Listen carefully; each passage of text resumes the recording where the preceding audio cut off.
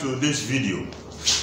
Today I want to look at why 0 factorial is equal to 1. 0 factorial is equal to 1. If you take your calculator and just say 0 factorial, you get 1. Why is it 1? Why is it 1? 1 factorial is 1. So why is 0 factorial also 1? So you want to look at it. Look on the board. Now, when you say n factorial, this is what you mean. You mean n times n minus 1.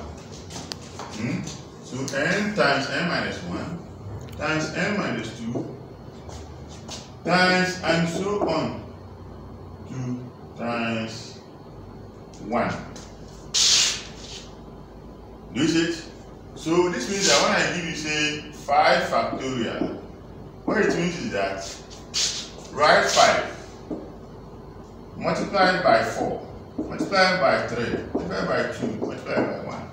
So you write a number and reduce it, keep on reducing it by 1 and you get to 1. So 5 times 4 times 3 times 2 times 1 will give you 120. So you see that 5 factorial is equal to 120.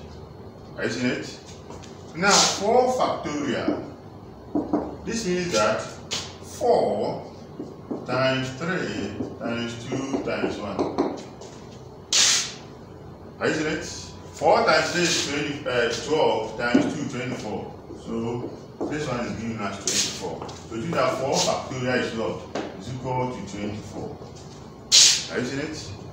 Now 3 factorial is equal to 3 times 2 times 1. And this straight away this one is equal to 6. I want to give you the simplest proof you can ever get. 2 factorial is equal to 2 times 1. And this one is equal to 2. Now 1 factorial is equal to 1. Are you seeing it? Because you reduce that one to get to 1, and this is equal to 1. Yes. So 1 factorial is 1. Now 0 factorial, this is equal to, viewers, look on the board. Let's look at what is happening. 5 factorial is 120. Are you seeing it?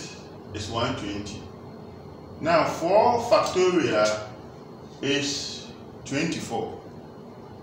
3 factorial is 6. 2 factorial is 2. Now viewers, look on the board. Look on the board. There's a pattern. This is 120. 5 factorial is 120. Now to get 4 factorial, we divide this 120 by 5 and you get 24. Are you seeing it? So 5. When you divide 120 by 5, you are getting 24. Now, when you add 4 factorial, that is 24, and you want to get to 3 factorial, which is 6, you divide by 4. Now, when you add 3 factorial, which is 6, and you want to get to 2 factorial, which is 2, you divide by 3. Because 6 divided by 3 will give you this. Are you seeing it? So the point is that 120 divided by 5 is 24. 24 divided by 4 is 6. 6 divided by 3 is 2. Now, if you are at 2 and you want to get to, you are at 2 factorial, which is 2, and you want to get to 1 factorial, you divide by 2. When you divide 2 by 2, you are going to get 1. Look at what is happening. So, divide this one by 5, 2, 5, 4, 3, 2. Now, we are at 1. So to get the answer to the next factorial, which is 0 factorial, you have to divide by 1. Because you divide the first one by 5, the second one 24 by 4, the 6 by 3, 2 by 2. So you have to divide this 1 by 1. That's the next step. So you divide 1 by 1. And when you divide 1 by 1, you are going to get 1. Are you seeing it? Again, this is 120. To get from 120, that is 5 factorial, to get to 24, you divide this 120 by 5. Now when you are at 4 factorial is 24, to get the next factorial, 3 factorial 6, you divide by 4.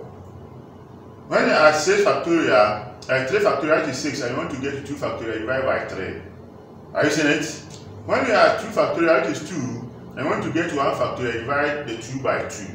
So it means that when you add 1 factorial is 1, and you want to get to 0 factorial, you have to divide 1 by 1. And when you divide 1 by 1, you are getting 1.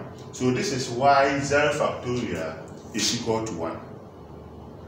So viewers, this is how to show that 0 factorial is equal to 1. This is the simplest proof you can ever get. Thank you very much for your attention. For more of this video, subscribe to my YouTube channel, Shamalaa Jnr.